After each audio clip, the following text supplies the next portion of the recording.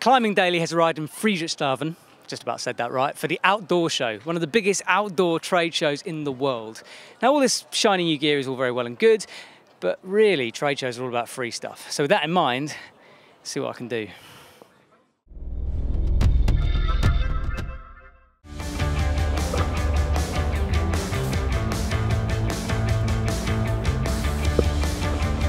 Sorry, thanks.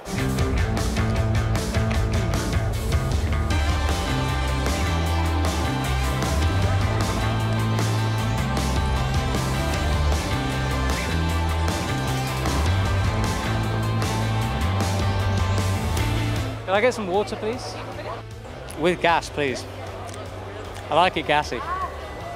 Is that Red Bull in the thing? Maybe have a Red Bull instead. Thanks. So we're at Petzl.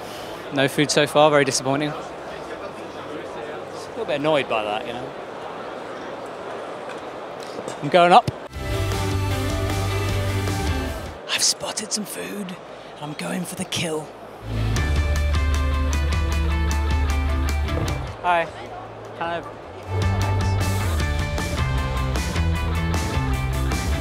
Just for later, you never know what might happen in these trade shows. They're dangerous places to be, you've got to be supplied. Moving on. So I thought it was about time I did something a little bit climbing related. So I'm here with Jonas. Jonas, can you just explain the crazy looking hangboard that's behind me? We call it Kraftolizer system.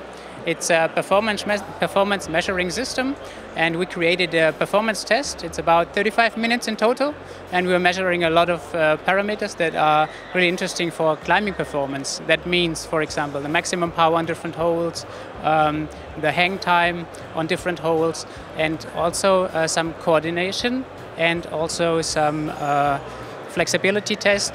A lot of parameters that are really important for climbing. So I'm a sort of average kind of climber. I dabble. But someone who isn't an average climber is Mr. Alex Megos here. Alex, nice to meet you, man. Hey, nice to meet you.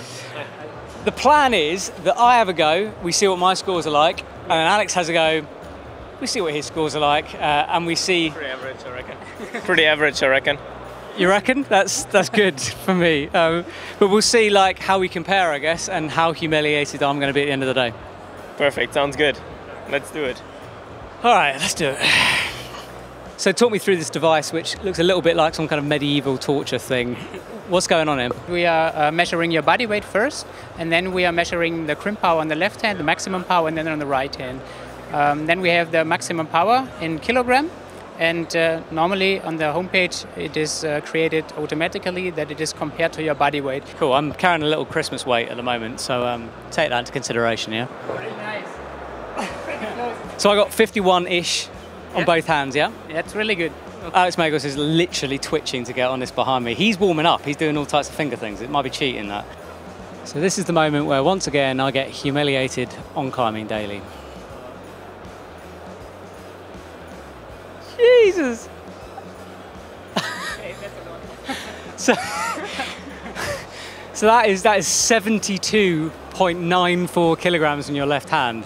That's crazy. The left one is weak, though. Oh, good, good. The left one always needs more warm-up than the right one, so... Okay.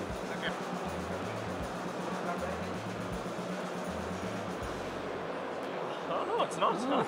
Crazy. Pretty much the same. Pretty much the same. That's good. So left hand is not so bad, actually, huh?